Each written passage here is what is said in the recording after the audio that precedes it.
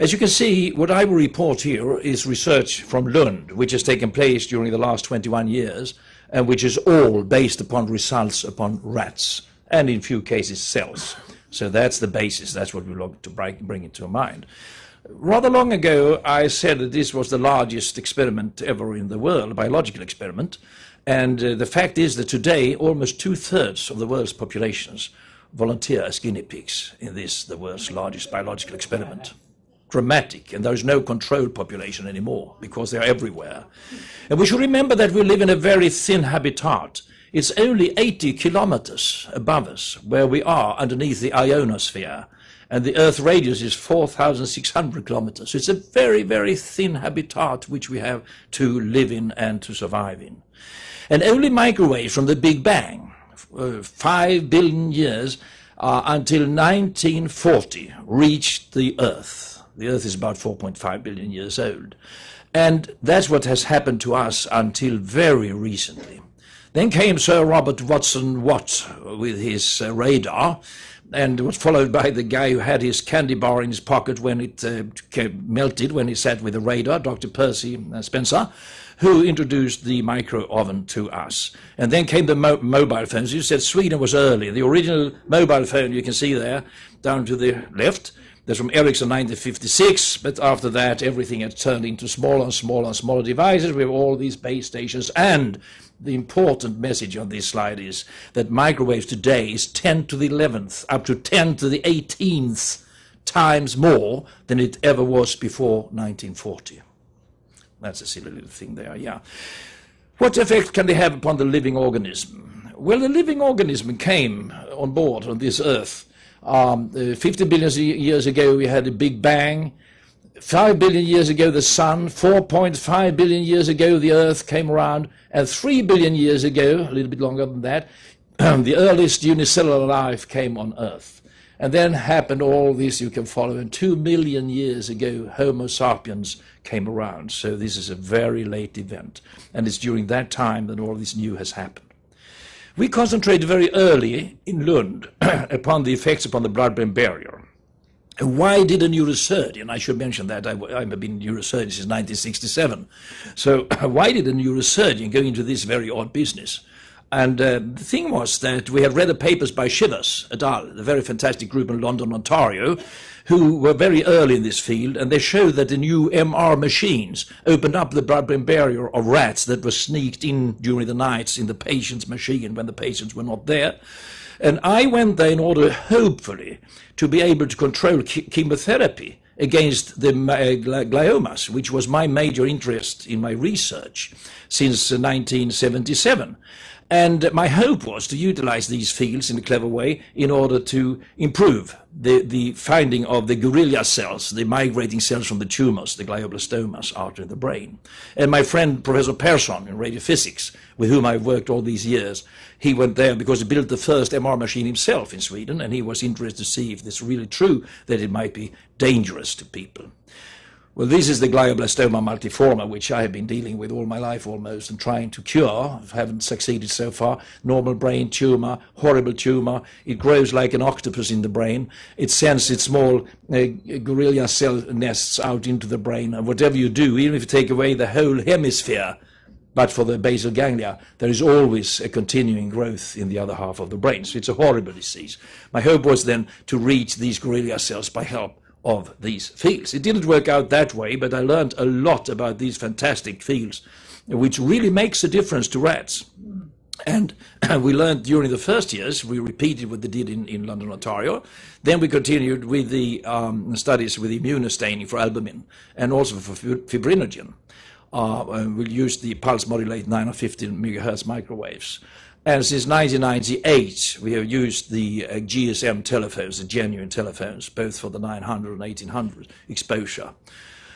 So this was what we repeated from the experiments in London, Ontario. You can see this is a control, and here you can see how much leaked out of the vessel in the MR exposed animals. And here's another slide of the same situation, the vessel here and the surroundings. And that intrigued us quite a lot. Much of this, of course, depends upon what is the blood-brain barrier. There are such barriers between the brain and the blood, between the testis and the blood, between the follicle in the ovary and the blood, and the eye and the blood. So these organs, so important to us, are shielded off by special barriers. And the one in the brain and the eye is based upon the fact that this is the lumen of the capillary, the wall of the capillary, and there are very tight junctions between the cells, so things have difficulty just leaking out. And also there's a second layer, the basal membranes, and then you have all these end feet of the astrocytes, which form the second barrier in this field. I can't go into details, but as it meant so much in our research, the fact is that the blood-brain barrier is a very essential factor here. And do our rodent blood-brain barriers really look like the human situation? The answer is very much so. And very recently, only months ago, there was a publication telling us that there are differences. There are differences between us. So here you can see the rodent BBB, and here you can see the human one. The human is very well covered by the astrocytic protrusions and their end feet, all the way as a thick, good layer. You can see close up here. While in the rodent, they're more rosette-like. So the layer of the astrocytes covering the small capillaries is not as well covering as it is in the human side. This is new information, came only, as I said, half a year ago. So, and I am happy to be the one who can refer to it, because I think this is, of course, very important to know if there are differences, because what we say has to be interpreted as possibly detrimental or bad or good, whatever, to the human situation. We've used these TEM cells based upon research here in America, but built back home in Sweden, the TEM cells, transverse electromagnetic transmission cells, which we use all the time. Much debate has been around whether they are good enough and if they really are stable enough, because our rats are moving freely in these cages. Not too much freely, because it's not a very large space, but good enough to turn around for the little rat. As you can see here, that's a rat of the normal size.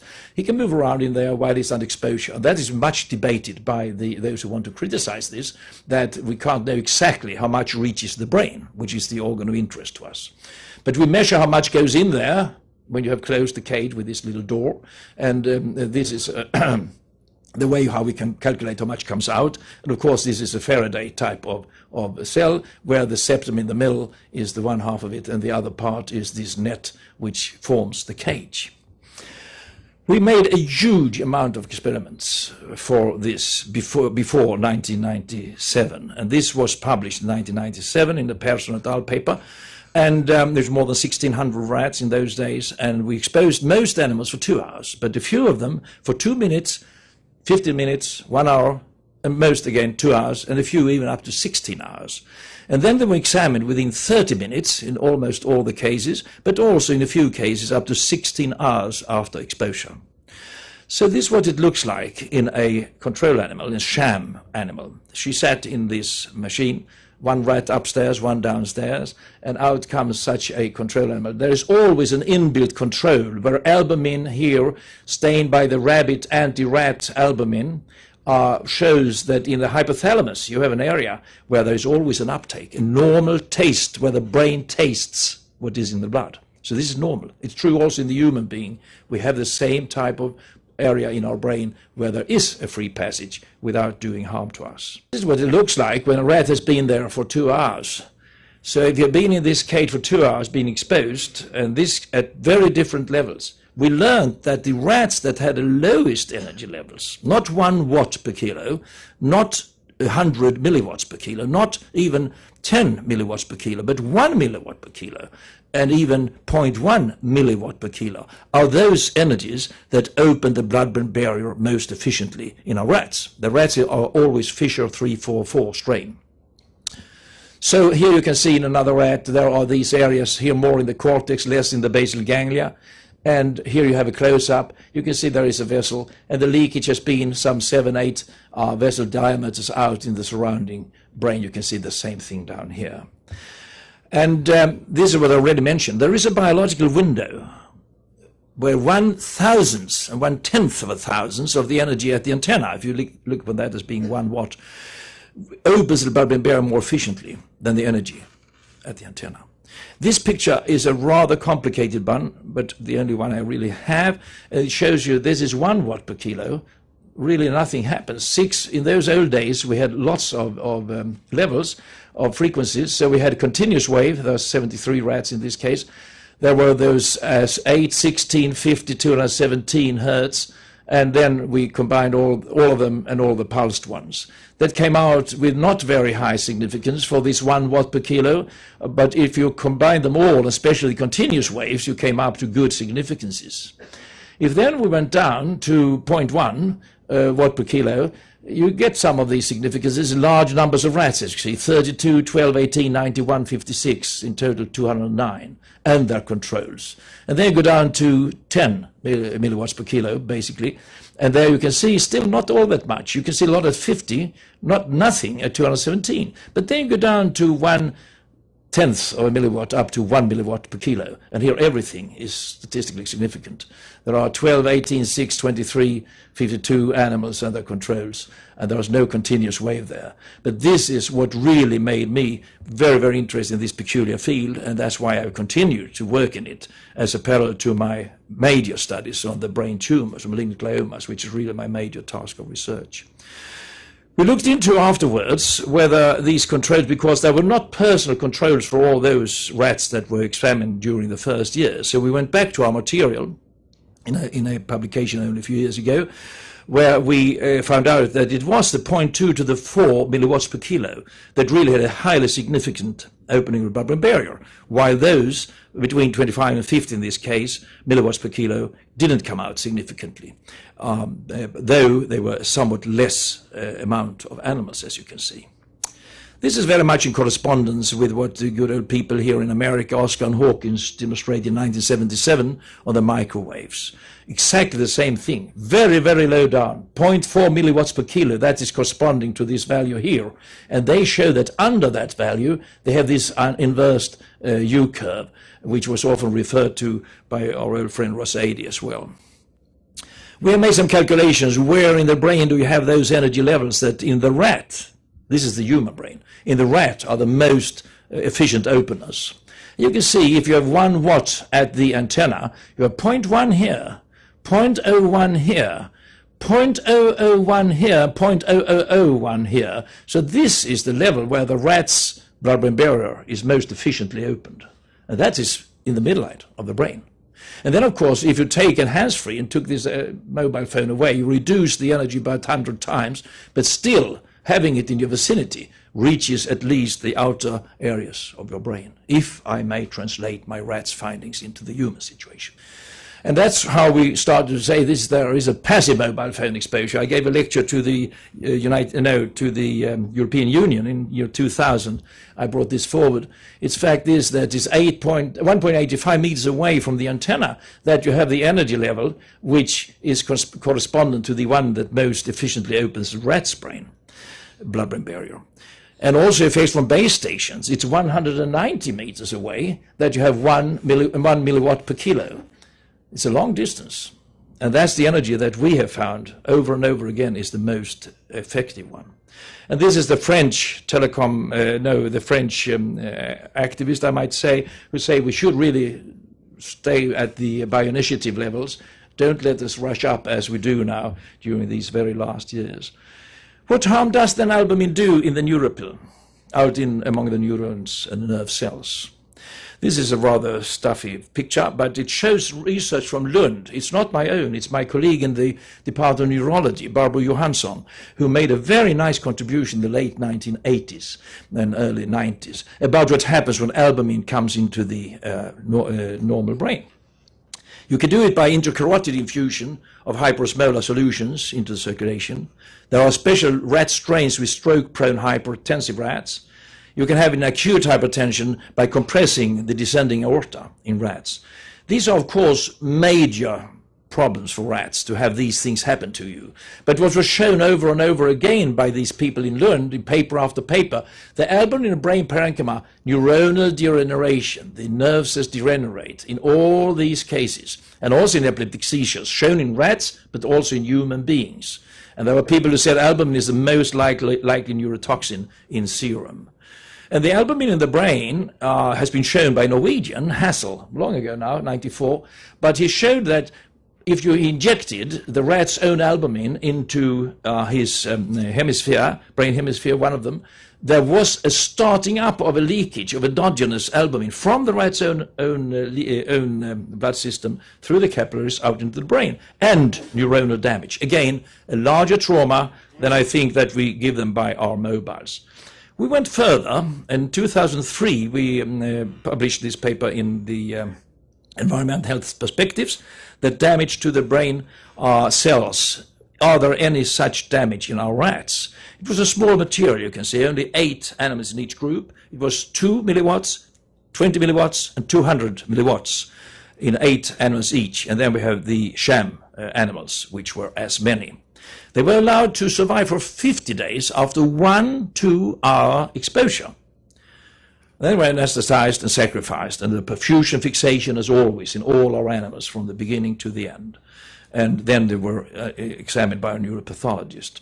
There was albumin leakage also after 50 days. We didn't comment too much upon it in our paper 2003 because we are still not quite sure about what sort of leakage that is. But we could see it, we could demonstrate it. We didn't comment too much in the paper.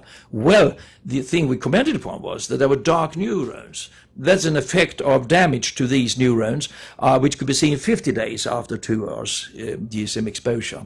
And they were seen in hippocampus. You can see them here as shrunk neurons. According to my neuropathologist, clearly sick neurons 50 days after exposure. We are very astonished ourselves upon this finding. Peculiar. I don't even recall why we waited 50 days. It's a long time. Sounds a little bit silly. But this came out, and it came out significantly so. It's, here we can see the cortex as well. Out in the superficial part of the brain, there are also these dark neurons, whatever they mean. So up to 2% of the neurons were damaged 50 days after 2-hour exposure. The significance came out at this level, 0.002 by the Kruskal Wallis. So this seemed to be solid information.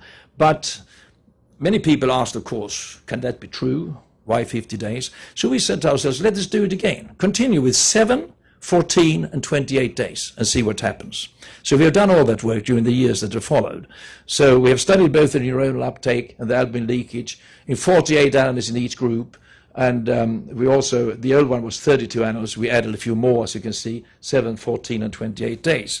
And this was a well-controlled study with as many male as females, and the numbers were equivalent in the place. But you may see we added in the later studies also the 0.2 milliwatts level. 2 minutes, thanks. And here are the results. After 7 days and 40 days, there is albumin foci. You can see them here, but you also can see them after 50 days, as I mentioned to you. We have the neuronal albumin, where neurons make an uptake of albumin straight into the neurons, the thinkers of our brain. Significantly so after 7 days and 14 days, but not after 28 days and 50 days. And the dark neurons were never seen after the 7 days and the 14 days, but they were seen after the 28 days, and at clearly significant levels. So we added even a later study, a longer follow-up study on 386 days where they were treated every day with a repeated 2 hours a week exposure. And there are information upon what happened to blood-brain barrier, not too much, because the controls were very much alike the exposed animals after they were 19 months old when they died, and they were about 67 years old if they were humans. So I won't go into that in detail, but I will say there were cognitive functions influenced upon in this study with the long timers. As you can see, there is the number of animals in each group. And this is what happened. The episodic memory test was clearly influenced.